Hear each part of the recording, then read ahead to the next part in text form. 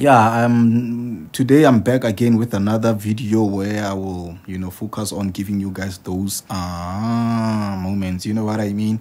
When you're listening to a teacher explaining, or a tutor, or whoever who tries to simplify something for you, and all you can get, from the whole lesson is we are after those kind of moments. So let's hope after this video you're gonna get that because we are here to get the concept. That's why us as a team, as a family, as a crew, as a clan, we call ourselves the concept getters, So anyway, concept getters, let's get on with it.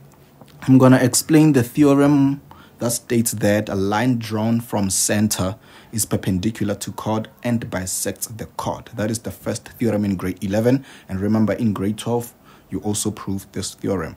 In grade 11, you have 4 theorems, of which the proofs are examinable. And in grade 12, you have 2. And in total, when you write your grade 12 final exam, you have 6 proofs that you have to know. So this is the first one of them, right? We're going to start with the construction, right? Remember, the first thing is to construct. So this is where we are right now. The first thing is to construct. You see this thing that I'm circling here? Yeah, construct. This is the first thing we're going to start with. We're going to construct, okay? We're going to construct the radii. I've learned. Hey, English. The radii OA and OC, right? So let me construct the radii OA. Radii OA. Let's see. OA. I'm going to start on A here. I'm going to say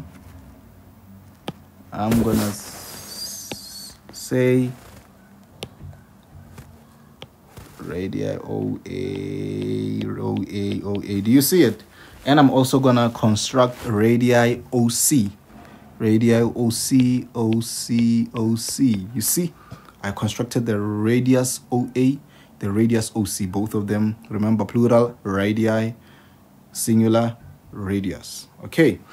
So now, after constructing the radii OA and OC, I'm also gonna construct B1 and B2. You see them? Here's our B1 here. Do you see the B1, the B1, the B1, the B1? And also the B2. Do you see the B2? Awesome. So now that I have that, I'm going to say in triangle OAB. You see this triangle? In that triangle, I'm going to say OA is equal to what? In triangle OCB. In that triangle, I'm going to say what? I'm going to say OA is equal to what? OC. Because we know that OA is equal to OC, because obviously the radii are always equal. You get my point, right? Then the reason will be what? The reason will be radii. Makes sense? That's the first thing. Then the second thing is I'm going to say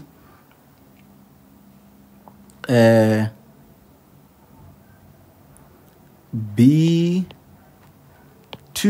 in triangle OAB is equal to B1, right? And they are all equal to 90 degree. Reason is it's given, because as you can see, I gave you the 90 degree there, right?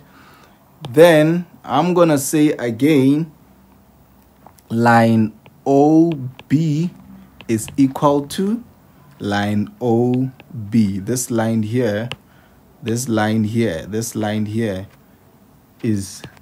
in this triangle and in this triangle. Those two lines are what? Are equal. This line, the line OB in this triangle, equals to the line OB in this triangle. Do that make sense? The reason is what? The reason is the line is common. So I'm going to say the reason is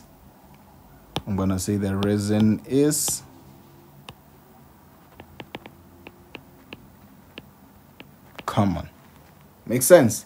So what you guys didn't notice is I went straight to the following, okay?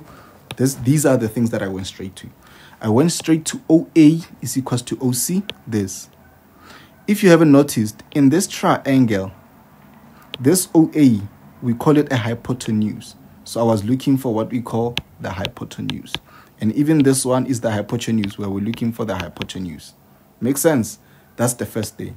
And the second thing I went for, if you haven't noticed, is the B2 and the B1, of which both of them are equal to 90 degrees. When I went after them here, the B2 equals to B1, which are 90 degrees, this one and this one. I went for 90 degrees because we're dealing with these two triangles, which are right-angled triangles. So remember, I went for the hypotenuse, I went for the right angle. Makes sense? Then I went for just a random side that I know is very obvious to be equal. One side on one triangle, one side in this triangle, and another side in this triangle. I knew that they were very obvious to be equal. Makes sense? So I was like, oh, this side OB, because it belongs here and it also belongs here, is common because it exists on both the triangles. Therefore, obviously, OB on this side is equals to OB on this side. Makes sense? So the fact that it's a common side, it means it's a side on one triangle and a side on another triangle, and they are equal. So I went for just what we call a random side on both triangles. So it's side. So you can see the pattern here. There's an R, there's an S, and there's an H. Makes sense? So that's why now if I have a right angle and I have an hypotenuse and I have a side, automatically it gives you the properties of congruent triangles. Remember those properties? Right angle, hypotenuse, side gives you properties of what? Of congruent triangles. So therefore, this is basically conclusive to say what? To say triangle OAB is congruent to triangle OCB. So if I just go straight to say, therefore, triangle OAB is congruent to triangle what? It's congruent to triangle OCB. And my reason is right angle, hypotenuse, side.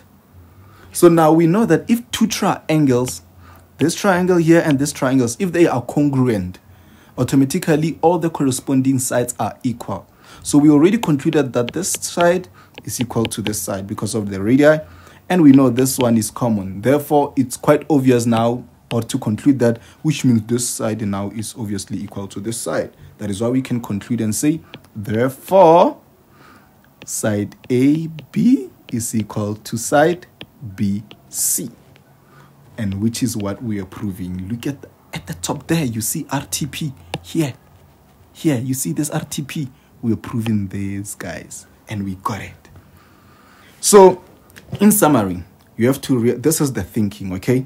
Just say, after constructing, I'm aiming for R, right angle, and I'm aiming for hypotenuse, and I'm aiming for a normal side. The R is the angles, B1 and B2. The hypotenuse are your radii that you constructed, right? And your S is your common side. Once you can mention these three, then you can conclude here and say, therefore, they are congruent, and then you go straight to writing the RTP. So this is the best way or the easiest way to say it. So every time when you see this proof, just say, I'm looking for my R, I'm looking for my H, and I'm looking for my S. And then I can conclude that these two triangles are congruent. And when I'm done with concluding that the two triangles are congruent, then I can say, therefore, whatever that is required to be proven is the case. Easy, ne? Come on, guys. Come on. You can't tell me that you didn't say,